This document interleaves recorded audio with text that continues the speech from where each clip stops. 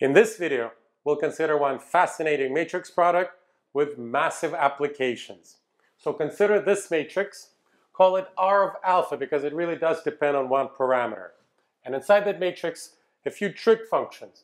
The first column is cosine alpha sine alpha, and the second column is minus sine alpha cosine alpha.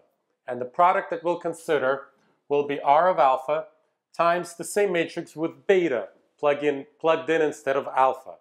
And in the course of evaluating this product, we'll need these trigonometric identities, which I hope you remember. If you don't remember, here they are.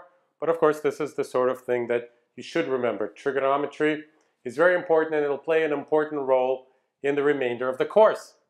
Now, before we consider this product, let me ask you a few questions about R of alpha, because it has a few interesting things that can be observed. First of all, what happens when we plug in alpha equals 0? R of 0 is the identity matrix. Well, because cosine alpha is 1 and sine of alpha is 0, so we're left with the identity matrix. That's very interesting. What happens when you plug in minus alpha instead of alpha? When you plug in minus alpha instead of alpha, cosine keeps its sign because cosine is an even function. Cosine of minus alpha equals cosine of alpha. What happens to the sine?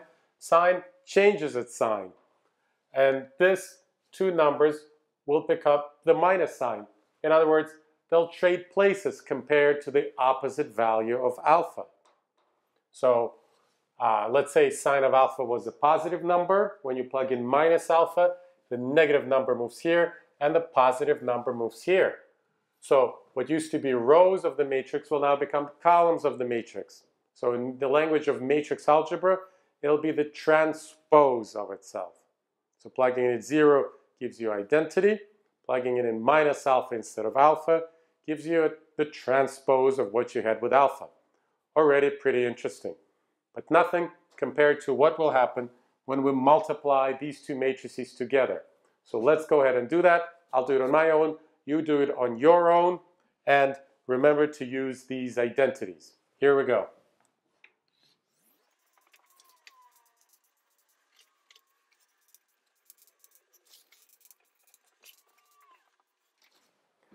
All right, let me carry out the calculation, or at least talk through it.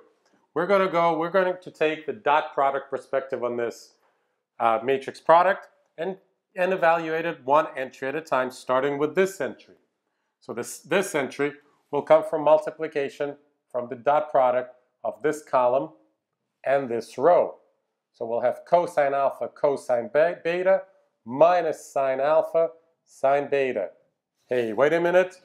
That's this formula. That's cosine of alpha plus beta. So that's what we have in the first cell. Let's see what we'll have in this cell. In this cell, we'll have sine alpha cosine beta plus cosine alpha sine beta. And in a minute, that's the first formula. So in this cell, we have sine of alpha plus beta. So it's almost like matrix multiplication in this form combined with these matrices was invented to do trig, or to at least work very well with trig. And work well with trig it does. What we're going to have here, of course, is negative sine of alpha plus beta. And what we're going to have in the last entry will be cosine of alpha plus beta. Isn't that fascinating? We basically use these formulas twice each. And here's what we discovered, that we get the trig functions of the sum, which of course can be written as R of alpha plus beta. So number one, we can say that there is a little bit of exponential behavior happening. What other function do you know where the product of two arguments, the product of the functions of two arguments equals the function of the sum? Right? Only exponential functions work that way. So there's something exponential going on here, which is really fascinating because all we really did was multiplication and addition, but the result is a little bit of exponential behavior with trig. So all of this, comes together in a marvelous way in linear algebra. All right, so that's one observation. And that's pretty good. We could have ended right here, but we can get so much out of this formula. For example, we can determine the inverse of R of alpha. So what matrix would you need to multiply it by to get the identity matrix? And remember, we discovered that the identity matrix results when R is applied to 0. So beta needs to be chosen to be minus alpha. So R of minus alpha is the inverse of R of alpha, which is also its transpose. Now you have space to write it here. The inverse of R of alpha is R of negative alpha. And this gets boxed